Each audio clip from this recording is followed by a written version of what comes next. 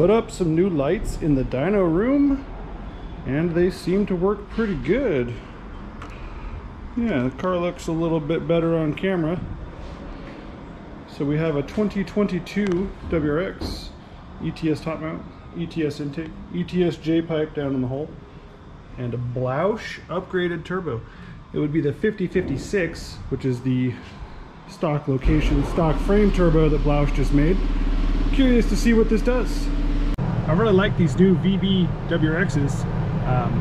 They seem to make a lot of power just out of the box with really basic parts, and they seem to hold up a lot better than the previous generation. So this is a 22, and the 15 to 21 were good. They made decent power, but they just didn't seem to hold up.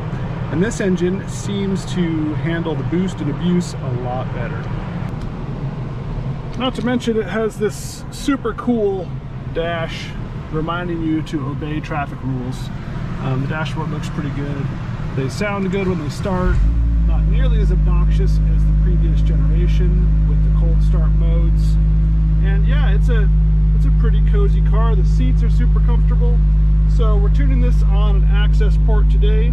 And first step, as always, is to upgrade the Accessport firmware, or at least check to make sure that it's running the newest firmware. So Accessport Manager,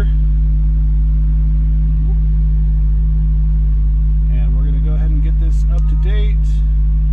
Oh, that's weird. Failed to export the data. Oh, so these cars, when you first tune them, the first time you install, they will ask you if you actually want to save the factory data or not. And if you say no, then obviously it can't export the factory data. And it's not a required step, and they don't make you do it because it takes like 30 minutes to save the factory data. So I've already tuned this car once. We're just retuning it for some changes. So I'm letting it warm up. Sometimes like if I was tuning it from scratch, I would start with a reflash, then let it warm up. That way I can make sure that in the warm-up modes it ran correctly. But since we've already tuned it, basically we're retuning it for a high-flow J-pipe and an upgraded turbocharger. So what we need to do is make changes to the tune for those parts and then do some pulls. So we can start with warming it up.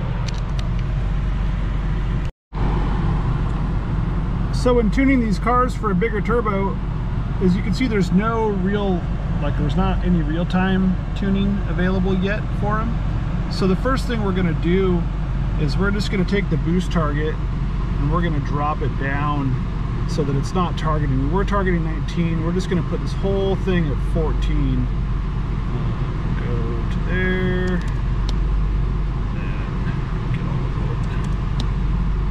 And what we're going to do is see if the turbo can even do 14 pounds and what wastegate position we're at to do that 14 pounds. Because this car doesn't have a traditional wastegate actuator.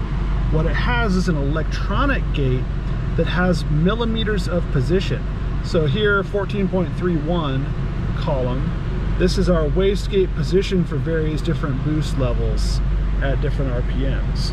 So we're going to tune this column, and then we'll raise the boost up, 17 or so, tune that column, and so on, until we have our wastegate target map that goes across, across out. And this one's only scaled out to 20, so we'll see what it ends up looking like. We might actually scale this out to 21 and see if we can run 21 pounds on this car. But yeah, it's a pretty interesting way of doing things, and it reacts really fast and actually works pretty well. But it's a bit time consuming to tune the first of each turbo setup. So yeah, stock turbo, this map works pretty well for me. It gets me probably 90% on most stock turbo cars, although this is a stock turbo, stock J-pipe. When you do a J-pipe, all these numbers are going to have to change. So it'll be interesting to see what this car does on this first pull. One of the biggest problems when you're tuning these is they don't currently, and this will change, support fast flash. So it takes quite a while to make each tuning revision, and when you're doing things like changing a millimeter of wastegate position, you can see where the time, it'd be very time consuming to tune the first one for each setup. So yeah, you can see 1%, and it doesn't end up going any faster than this. Like, this is just how long it takes. Lights, yeah, lights are off. It takes, there's two, yeah. So it's a process tuning these cars. Time consuming, but definitely worth it. And they make so much power and so much torque out of the box. This one is actually, when I first tuned this car, it was one of the earlier ones that I had done right after these came out or the tuning became available. And so I didn't have it running a ton of boost or a ton of torque. And it still made 323 horsepower to the wheels and 385 foot-pounds of torque with just an intake, a top mount intercooler, and an exhaust. Not totally stock J-pipe, totally stock turbo, totally stock everything else. So pretty wild, the kind of numbers just out of the box on these. And that was only at a peak of 19 pounds, and it tapered off a little bit up towards redline. So not bad for not a ton of boost and just 92 octane pump gas that we have here in Oregon. So yeah, we're now at 12%. And yeah, this is what we don't like. But COBB has officially said they are working on fast flash for this car, so hopefully before long we'll have it.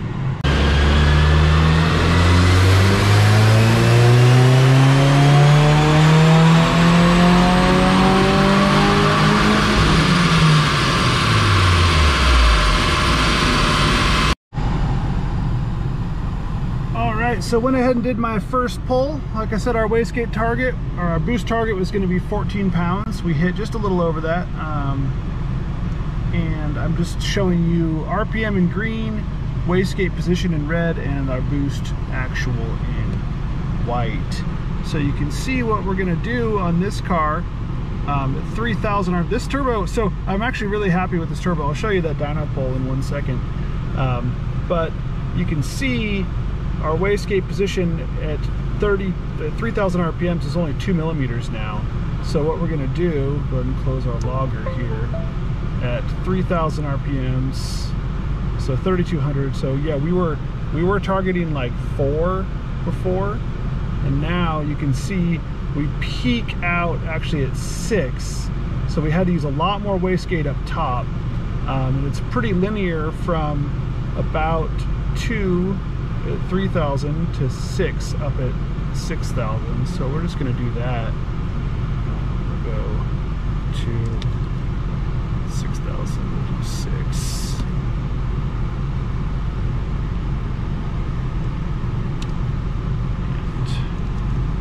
And we're going to see if that gets us a little bit closer and we're not using nearly as much correction. Yeah, this is going to be kind of fun to tune. What I'm going to do is go ahead and copy this clear out to the end,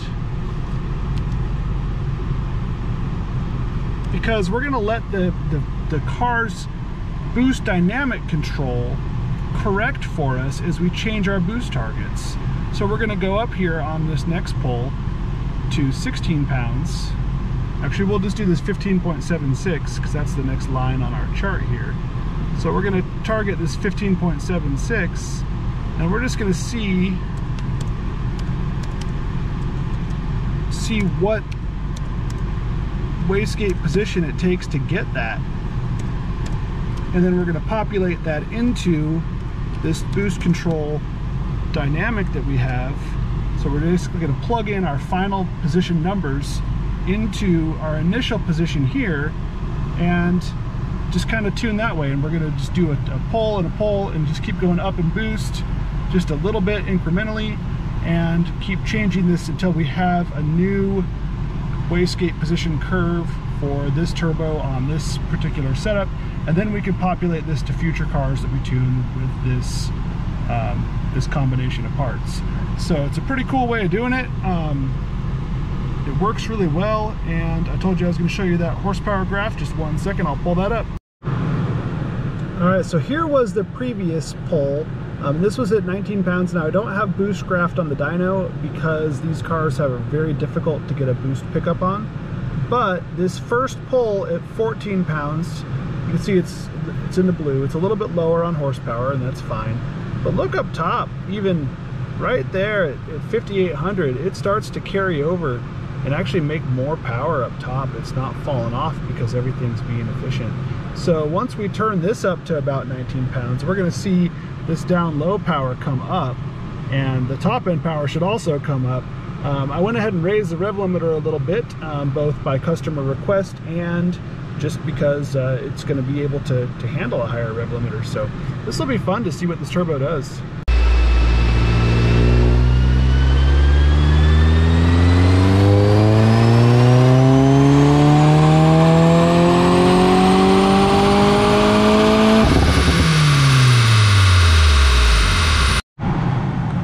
So I'm just going through the data log. I'm getting my final flash in there, and I will show you where we're at from a power standpoint. 355 horse currently, 413 foot-pounds. We hit about 19 and a half pounds, and we taper off to about 17 and a half, 18 up top. That's really, because this is still a top mount intercooler car, just trying to keep it efficient and keep everything working well. So we're not going to run a ton of boost out the top. If this was a front mount car, we would try to see if we could make 21 stick out the top. But they just get so knock sensitive at high RPM that it's not ideal. But yeah, tons of torque.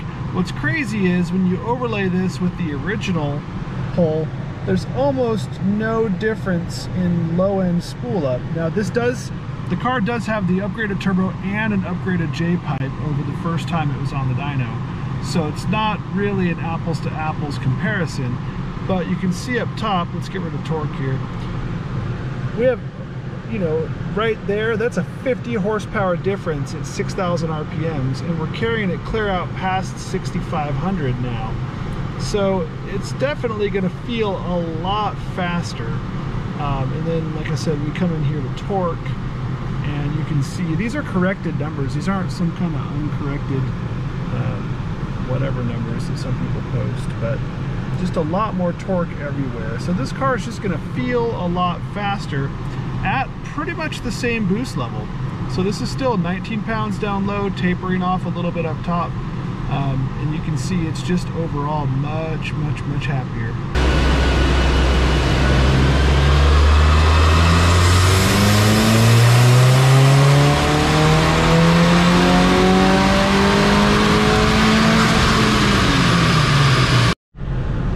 Well, I tried a couple things to get a little more power out the top, and it just wasn't having it. So I actually made a little bit more, 361, trying to run the boost out higher, but it's just not going to have it with this intercooler and this octane. So you know, this is pretty dang good numbers. If we could get the octane up in this, we'd probably see around 400 or more on this intercooler setup. So pretty solid. Like I said, this is only 19 pounds down low, tapering off to about 18 up top. If we could run 22, 23 the whole way, oh my gosh, this thing would just rip. But hey, you know, look at those torque numbers, over 400, not bad. Another fun thing I wanted to show you is this car has individual requested torque per gear settings. So we can set it up to, in third gear, request the full amount of torque, but like in fourth gear, to request slightly less torque, so 345 instead of 350. And what that's going to get us in our boost targets is, if we go to our 345 column here, so 345 is looking about this. I'm sorry, it's 355. Here we go. 345. We're actually a half a pound less, and then 340 we're another half pound. So I've got to take in a half a pound out in each of the subsequent gears from 4th, 5th, and 6th. And that way we're not going to try to overboost or put too much load on this engine as you know, the customer is trying to floor it in 6th gear, which is never a great idea, but people do it anyway. So that's what we've got. Thanks for watching.